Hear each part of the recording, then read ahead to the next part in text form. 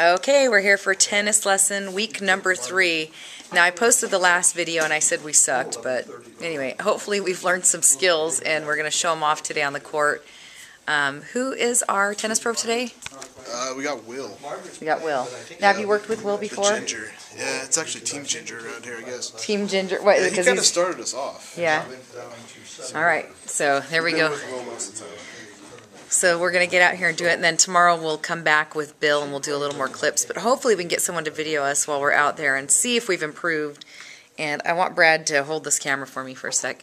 It's no fun doing this all by myself. I've got to say a big thank you to Wilson for the racket and CBRC. He gave me a pretty pink racket with a cute little heart. So thank you to Wilson Rackets. Yeah. And actually, no, I'm looking around in here. Like, all you guys are way older than me. But I think we're on court 2. You're probably going to kill me. If we ever play tennis together, I think all of you guys would beat me at this thing.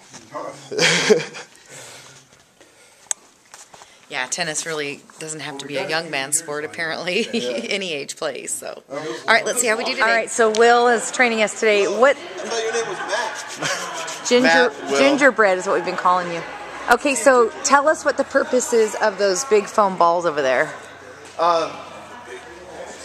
The big balls that you see in front of you, they're a high-density foam ball, and they bounce about half to a third as much as a regular ball would. Okay. They're also a little bit larger. So because of that, they're easier to hit. It's much easier to use this as a training tool than one of these guys. Okay, cool. All right, so you mean I'm actually going to look like I know what I'm doing today? We'll pretend it. All right. Okay, so we've made it through the first 25 minutes and we're still alive. How you feeling, Fokker? Horrible. We're all joking.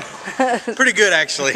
We're all getting over the creeping crud. So anyways, we're going to play with the big squishy balls, which are supposed to make us look like better players. So we'll see how that goes. We'll see if we can get Will to film us doing this. Okay.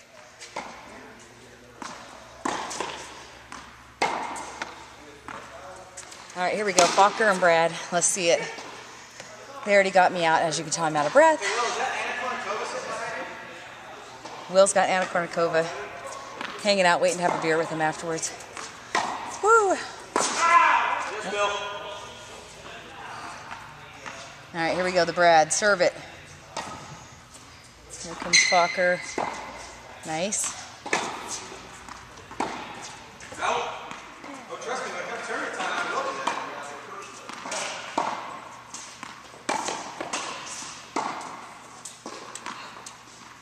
Good.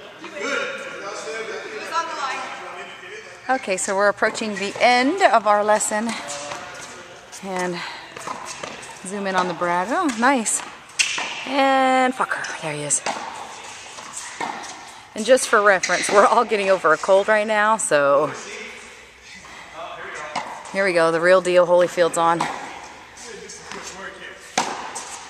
Ooh, nice one. You know what? It didn't stay in, but it was a nice attempt. There you go. Nice attempt. All right, Brad, so how was practice today? It's awesome. Will's the man.